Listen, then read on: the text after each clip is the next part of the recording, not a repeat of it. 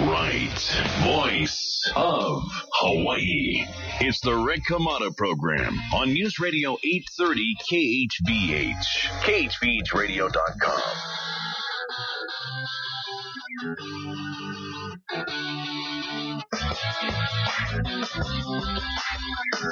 Well, welcome to hour number 2 of the big show. The morning is going to fly by, as you can well imagine. And I'm glad you're a part of it. If you're out on the roadways, have a traffic update for us that we should know about, be sure and give us a call. And we'll update you with TC with his primetime traffic updates. Plus, coming up in the next hour, Richard Criccio joins us and all that. So, thank you again for choosing us. Wednesday, it is Hawaii Republican Assembly in the House with Tito Montes. And Tito, thanks for being with us. Good morning to you. Great to be here. Listen, we have, there's a lot going on. Oh, it affected us yesterday at Commander Pacific Fleet. Yeah. Government civil employees going in to sign their furlough slips and heading home, putting a lot of important work on hold. A lot of other things, too. The commissary was a big thing. My wife rushed down there the other day, it was yesterday, with the mad rush to get what she could before they shut down, and it's a shame. I mean, she said it was like Soviet-style food lines. Just, pandemonium down there. And, the sad thing about it is it's not just the fact that you're standing in line, but it's like, a lot of our soldiers, sailors, airmen, and Marines who live on this island depend. And I'm not talking about like that they can choose to shop there. I mean, they strictly depend on the commissary and the exchange services here to make it on this island. So hopefully most of them were able to get there and get their groceries and, be able to wait this thing out until this thing blows over. And if they can't, they're going to be hurting. About 30% more expensive to shop outside of the commissaries. You have that. I was just talking about this in the last hour. You have that kind of increase on your family budget without the associative increase of revenue. Right. You're in a tough situation. And it's those guys. But anything with the government, when you shut something down and then you got to get it restarted again, it just costs so much more. So lots of inefficiency, lots of waste. And part of that's going to be restocking. Exactly. All the produce, fruits, vegetables, anything that's perishable is going in the garbage can. I understood we had a caller yesterday. She was indicating that there was actually a surcharge, 5 cents on every dollar that was supposed to be put into some sort of a contingency fund. I hope I have that number correctly. She had called. And evidently that was to stave off if there was ever a disruption. And clearly that didn't take place. Not to my knowledge, Rick. Yeah. That's news to me. But a lot of these soldiers, sailors, airmen, and Marines that serve out here, believe it or not, in the military, it's not easy to get people to come out here and live in Hawaii. That's true. For several reasons. People have the idea that, you're going to get stationed in Hawaii. That's great. And believe it or not, the consensus amongst the military is that they don't. So a lot of people here, while they do enjoy their stay, are not in an ideal place. And the reason is because they know the public schools are bad, not a good place for kids to grow up, and it's very expensive. And it's the expense. And even though the military tries to do a good job and take care of these guys and giving them increased, BAH, which is, a bachelor allowance for housing, all their BAS, which is, the allowance for sustenance and all that other stuff. All that stuff is meant to increase, but it doesn't, meet exactly all the needs. So, they're out here and they're trying to make it. And one of the reasons they don't want to come out here is because of the cost. And now it just got worse. I was talking with Orson Swindle years ago. Yeah. This is back in 1996, and we were at a function that was out near Pearl Harbor. And I'll never forget the conversation with one of the officers that was there, and Orson and I were chatting with him. And he was exactly saying what you've just said. So the perception is that this is a great place for duty. And he said, the people, it's beautiful and all of this. 3 things that stood out. 1 was the cost. 2 was the education. And back in the day, it was pet quarantine. I've been through that. Yeah. And when military men and women, they said, no, we don't want to go because of all of that. And then also tension between locals and military. Now, whether it's actual or perceived, that was part of what was expressed too. You know what, Rick? I don't know how long ago that took place, but 1996. 96. Okay. Well, I was here, active duty in the military from 94 to 98. And I never experienced that. Of course, I'm just a data point of one. And I don't really hear too many complaints from people today. At least a lot of people that I work with at Pac Fleet, a lot of the active duty members and everything. I don't hear that as a major complaint today. As a matter of fact, one of the things that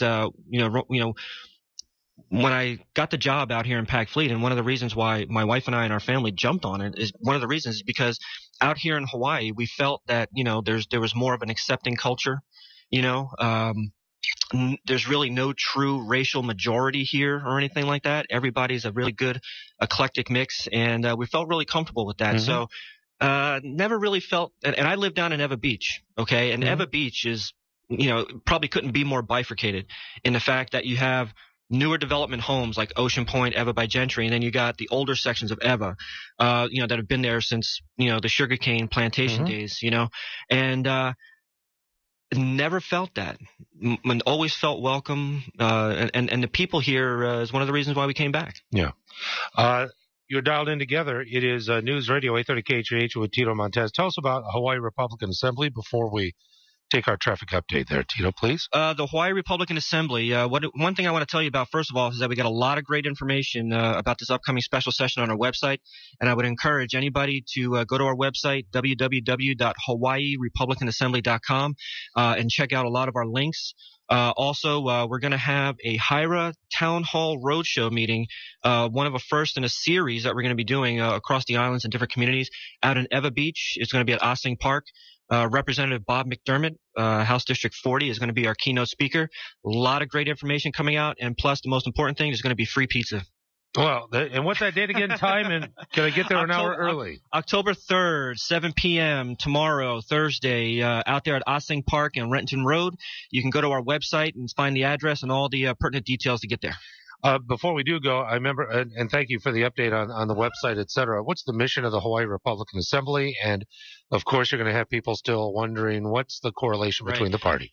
The mission of the Hawaii Republican Assembly is to actively, openly, and fearlessly promote conservative principles and values throughout the island, to educate voters and get conservatives into positions in our party and into our government. There you have it. And website, of course, you can find information there, but also talk with Tito during this hour. We'll continue our conversation. Glad you're with us here in News Radio 830 KHVH. KHVH. Now back to more of the Rick Hamada program on KHVH, where Hawaii's voice is heard. All right, it is 7:22 in the morning. News Radio. I'd like to just get your general take on the shutdown, because the local rhetoric is being driven primarily by our Democrat representatives, and they're establishing the narrative that we're being treated to, whether it's in the newspaper, television news, etc. I did hear David Chang on a morning show earlier today on TV, and that, at least, it was interesting though, and I'm not slamming on David, but it was interesting because when he was giving the other side, so to speak, sure, he always referred to them as, Republicans are doing this, and and the Republicans are that, and the Republicans need to, and the Republicans.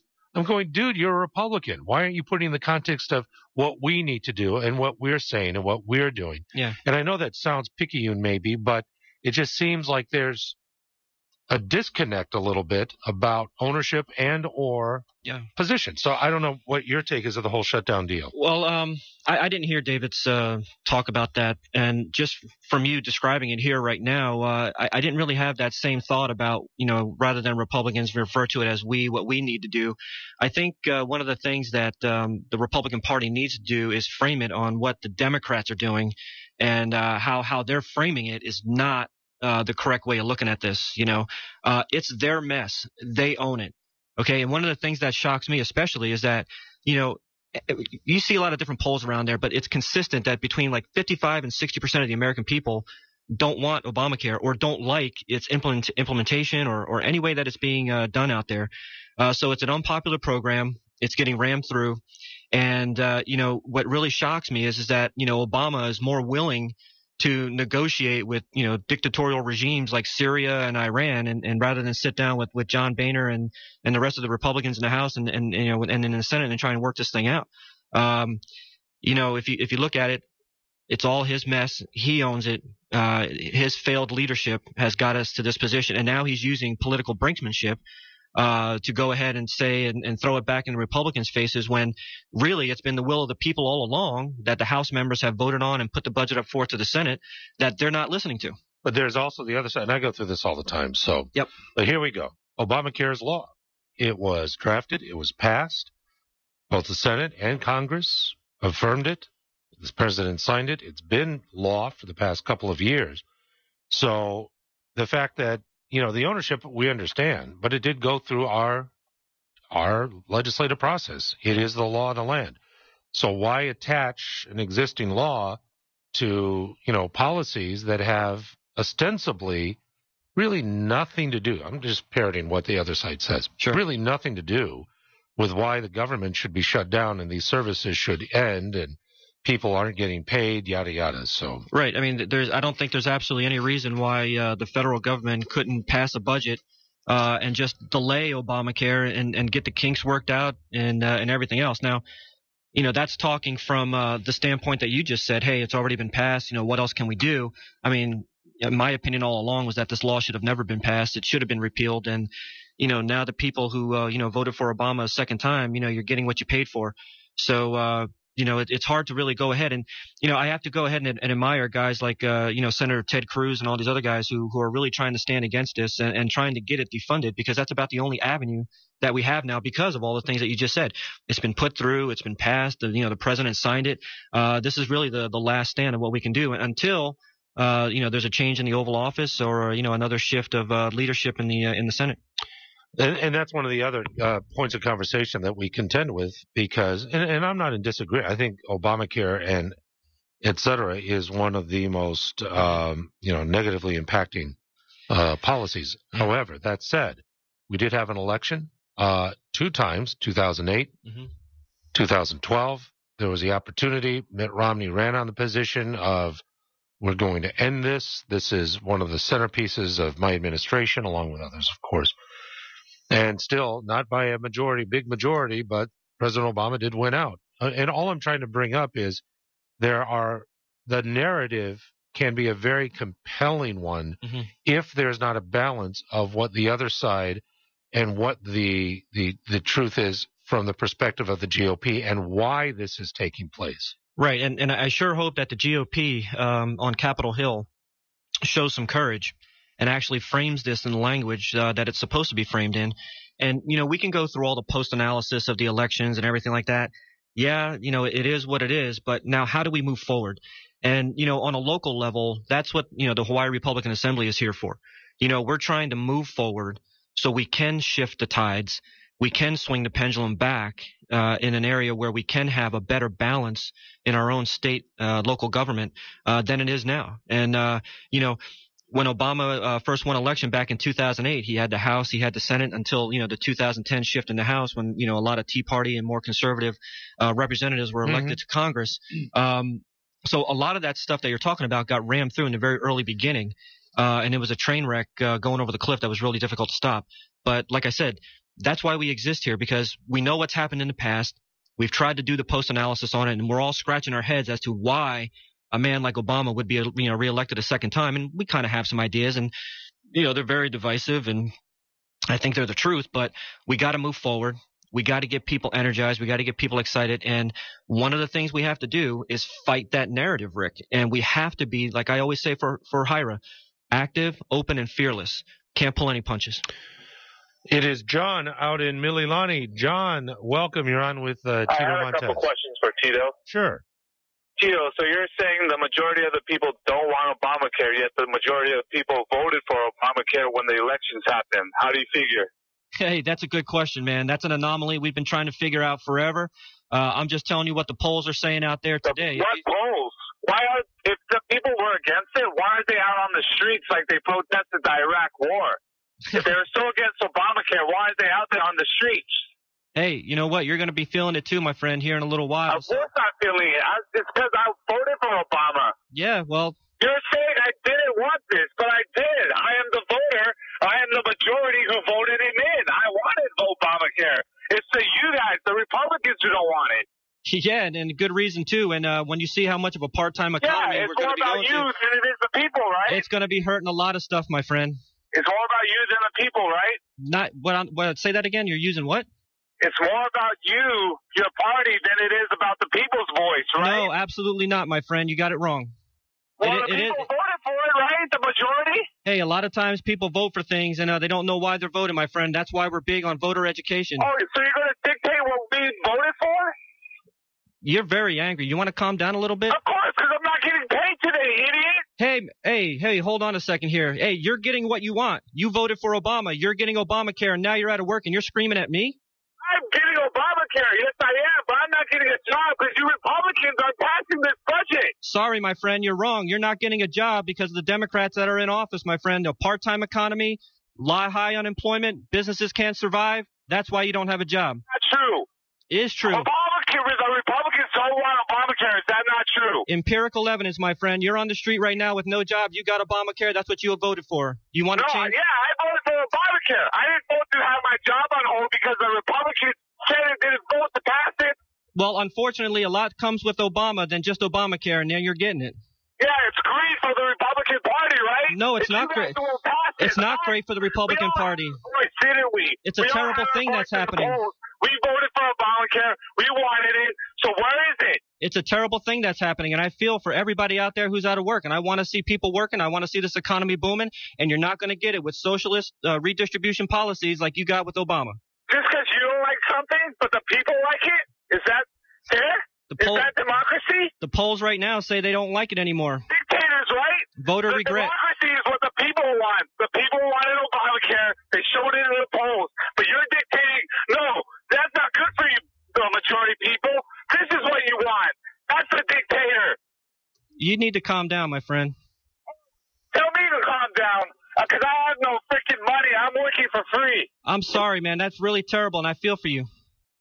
All right, John, we appreciate the call. 1-888-565-8383. I appreciate the call, John. Thank you very much indeed. And that's what I was alluding to, is that there is a segment of folks that are there that are angry about this. The perception is that the Republicans are doing this and all of that. And the Republicans need to step up and clear up that narrative. Obviously, he's following a line of logic that just doesn't make sense. And I will say this, Rick. I don't like to argue with people like that. I truly feel bad for him.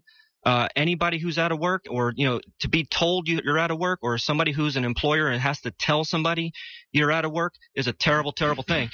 Let me just go touch on another thing, and why I feel really bad for these folks is because, one of the things, we've been talking about marriage a lot on the last, few shows and everything, and we know what's coming up. But, one of the things that I see on a personal level in my dealings with the community and everything is that when you have this economic uncertainty, when you have people out of work, it leaves this tension that builds up in families, because you don't know if you're going to be able to make your mortgage next week. You don't know if you're going to have a job the next week. So many people that I know now, especially in my church, are out of work or working part-time, or they're constantly filling out paperwork to apply for this and this to try and cover all their bases because they don't know if their job's going to be there, or they know it's going to end. But the logic thing that he's missing is that, look, a lot came with Obama and not just Obamacare. Okay. He said it himself during his 2008 campaign. Yeah, we need to spread the wealth around. I believe in redistribution of wealth, and that's what you're getting. You're getting an economy that's depressed, that's overburdened with the government with debt. Taxes are going up. Nothing is looking good on the horizon. And unfortunately, you get the whole package when you voted for Obama. 7:33 in the morning. I'm already at the bottom of the hour break. And Tito Montes in studio, Hawaii Republican Assembly, taking your telephone calls right after this. Bottom of the hour news. Libby is going to be up next, and more of your calls for Tito Montes. It's 7:33. Now back to more of the Rick Hamada program on KHVH, where Hawaii's voice is heard. You dialed in together, News Radio 830 KHVH. It is the Rick Hamada program. Caller says that President made many changes to Obamacare without getting approval since he first presented it to everyone. So maybe what folks believe that they were voting on may not have actually been. But that is for discussion. Libby, Waialua, then Curtis, Steve, and more. Libby, aloha. Welcome. Aloha, kakahiaka, fellas. Good to hear from you. Aloha. Okay, I'm not going to call you an idiot, Tito. Okay, thank you. You know what? Hey, I've spent 24 years in the military. I've been chewed out before. I'll be chewed out again some other time. It's okay. Yeah, you came across with somebody, who's right now. Okay, well, I did vote for Obama twice. I'm very disappointed in him. I feel very close to not voting for him the second time, but I didn't really care for Romney. The thing that to me is the worst about Obama is Benghazi. I think he'll never live that one down. Yeah. And it wouldn't be so much what happened as it seems to have been a cover-up after. Yeah, absolutely, and of course, with a press corps that's in the bag for you, if the coin was flipped to the other side, if that was a Republican president, we'd have Nixon trials all over again. So, but I definitely share your feelings about the Benghazi incident. Being a former military member and one of our credos is, you don't leave anybody out to dry. You don't leave Americans hanging in danger. You always go back for your people. And it was a real disappointment to learn the facts of the timeline or the things that went on and the things that could have happened. And, 4 guys, could have been alive today. So, yeah, it hurts a lot. Yeah, it does hurt. Okay, now this whole thing with the Obamacare. Now, it seems to me as though when the argument was first being made for some kind of government intervention, it started out thinking, oh, how dare you say that American health care isn't any good? That wasn't what was being said. It was the delivery of said health care that was the issue. And so finally we got around to something that, as far as I'm concerned, we still don't know what it is because it has to be passed for it to be read. And I don't know of anybody who's read it from end to end. So what do we have?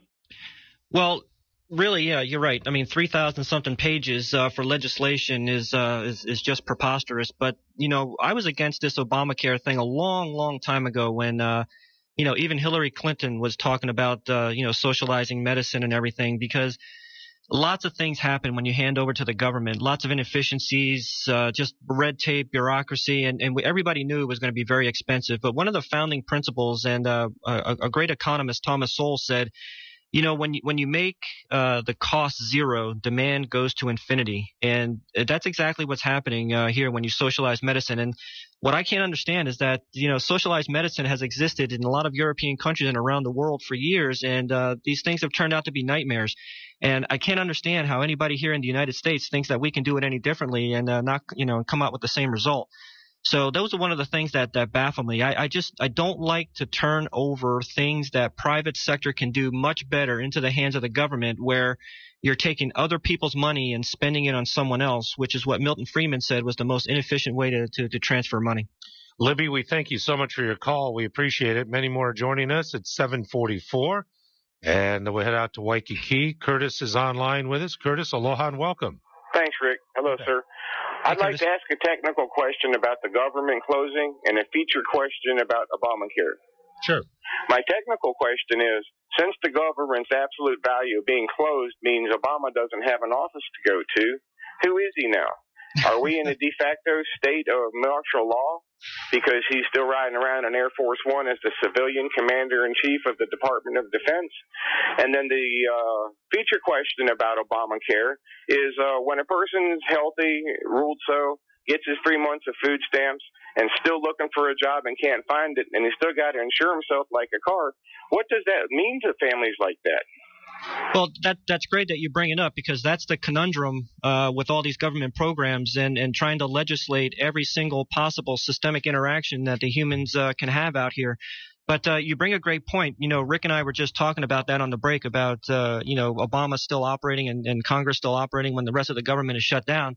Yeah, that does seem kind of disparate in a sense that people here today, especially lots of people here today on the island, are out of work, being furloughed and everything else, and they're still operating. And the other thing that is really disparate is that, everybody is supposed to be, signing up for this Obamacare thing, but isn't certain, Congress and other people exempt from that? That's kind of frustrating to me. Thank you very much for the call. We appreciate it greatly. Steve out in Haleiwa. Steve, you're on with Tito Montes. Good morning. Good morning, Rick. Thanks for taking my call. Sure. Hey, Tito, I want to say that I really appreciate your participation in Rick's program. In fact, it's due in large part to that I recently received my membership to the Assembly, my membership card. Oh, hey, great, Steve. I appreciate it. Okay. Hey, just before the last you're not going to call me an idiot, are you, or anything? Oh, like no, that? no, absolutely not. Okay, absolutely great. not. But to that subject, just before the last news break, you had a rather hysterical, low information, non-essential government employee caller who did jump all over you. And I'd like to offer some perspective to those types Sure. who say that Obamacare is the people's choice and that it's the law of the land. As to the former, it was back when it was first ramrodded through Congress that the then Speaker of the House, Nancy Pelosi, indicated that we had to pass the bill before we found out what was in it. Well, we're finding out what's in it. Exactly. And it's not good. And second of all, how many times, I think at least a dozen, has our leader changed the bill to his benefit? That's right. So, in fact, as you indicate, the polls now show, given those two conditions, that it is not a popular choice. Okay? So I'll let you comment on that, and I'll go off the air. No, Steve, thank you. Yep, Steve, thank you very much for bringing that up. You're exactly right. Anything else for Steve's call? Just going back to what he says, a lot of people were, I think, duped into believing that this was going to be a great thing. It was being pushed as this super needed thing. And I think he hit the main thing, low information voter. Robert out in Wisconsin. Robert, welcome to the program. Hello. Thank you, Rick. I just have to talk to Tito. I mean, they're talking about government health care here. If I'm not mistaken, Tito, wasn't that an illegal act when they were put up in Supreme Court that he could not do, right? I'm sorry. Was the health care bill? He could only tax, but he couldn't have a health care bill, right? It was something like that, yeah. Well, I'm not understanding why this individual has broken the First Amendment, Second Amendment, Fourth Amendment, and the 10th Amendment, and he's still standing in my White House. Yeah. I don't get it. Yeah. And then you got this individual that screamed at you, just cracks me up, because I want to know where I'm going to send my tax bill. I need his address so he can pay my tax bill when this care goes into plan. Yeah, Robert, and thanks for calling from all the way out in Wisconsin. Give our respect to your governor, Scott Walker, out there. But there's a lot of things about Obama that make me wonder how he's still in office. I mean, there's the IRS scandal. Libby called a little while ago and talked about Benghazi. It baffles me. It absolutely does. How this guy could still be the leader of the best nation in the world. It's unreal. And like Solyndra, the money he gave Solyndra, obviously that individual that called you didn't understand that Solyndra was given tons of money and filed bankruptcy a month later. Yep. And GM was given $50 billion and said $4.7 billion what we paid back with interest. What happened to the rest of our money? Down the tubes. Down the tubes. And anyway, that's the sad thing about it, is that the lack of accountability for a lot of these egregious acts that these politicians do is just really a slap in the face to the American people. Appreciate the call, Robert. It's always a pleasure, all the way from beautiful Wisconsin. Thanks so very much. I'm going to go to primetime traffic in just a moment. And first off, welcome Ron out in Kailua. It is 7:49 for Tito Montes. Good morning. Hey, yeah, thanks for taking my call. I just wanted to make a quick comment on that guy, John. I just want to know why people like that are okay with, if this Obamacare is so good for the rest of us, how come they're okay with the elitist class in D.C. not taking it on themselves? And also, if they are taking it on, why are they getting entitlements for it? And then I just don't understand. It seems like he's just full of low information, Yeah, Ron, that's a great point, and you're absolutely right. And it's like I said a little bit earlier, the reason why the Republican Assembly out here exists is because we got to move forward, and we have to get those conservatives and those good Republican politicians elected into office so we can go ahead and start changing these things in the future. It really starts from the bottom up. 7:50 in the morning. Thank you for the call, Ron, very much. Got to run to a traffic update. Tito Montes in studio taking your calls. Coming up right after this. KHVH. This story about the shutdown and the thing with the World War II vets, Tito, what a story that is. And I've just got more updates online. It's symptomatic of really what transpired on Capitol Hill and the ancillary, maybe unintended consequence of what's going on. Right. Well, one of the things that I can speak of firsthand is, I really wanted to talk about, the inconvenience and a lot of the hardship that's going to be put on our service members out here in Hawaii. But the other thing that really, really is bad is that, at Pac Fleet especially and at Paycom everywhere, there's a lot of important work going on. And, a lot of these things, Rick, time is of the essence. And that's all I can say about that. Mm-hmm. And it really makes me upset that a lot of this work is being put on hold because a lot of those people I depend on for the work that I do. Yeah. So a lot of the inputs that I need from these folks and everything, their subject matter expertise and everything, it's not at my disposal to work together with these guys. So a lot of things are getting put on hold, and that's not good for the military. It's not good for our national security. You can log on and find out more about Tito and the Hawaii Republican Assembly, noted to be the Republican wing of the Republican Party. The conscience of the Republican Party. There you have it. Yep. Affiliated with the National Federation of Republican Assemblies. October 3rd, yes? Right. So tomorrow night, Thursday, October 3rd, 7 p.m. out in Evi Beach, Ossing Park, right on there in Renton Road, across the street a little bit from Zippy's and Tesoro gas station. We're going to have the HIRA Roadshow. We're going to be talking about a lot of great things about how we can move forward. We're going to be talking about the state of Hawaii and some of the things voters need to know about and what's going on. And we're going to have keynote speaker, Representative Bob McDermott, House District 40. Great. And free pizza. Oh, yeah. Can't forget about that. Is it deep dish? Is it Chicago style? You're going to get the real goody two-shoes out there? No, it's thin crust. But I think the crust is stuffed, though. I think that's the well, there you have it. I like the ballot boxes in Chicago. Anywhere where you can stuff more cheese is good. Give us the update. We have literally a minute of the special session, dates, etc., and your involvement in the special session process. Right. Well, we have a coalition going on. Let the people decide. It's about 40 organizations. And the main thing, there's going to be a rally at the Capitol October 28th. Go to the website, www.hawaiirepublicanassembly.com. You can learn all about it. And there's lots of other things going on, too. Check the schedule. Get involved. I urge everybody to get involved in this process and call your legislator. Special session, of course, for the same-sex marriage question. That's correct. Right. Log on. Website address again, Tito, before we go.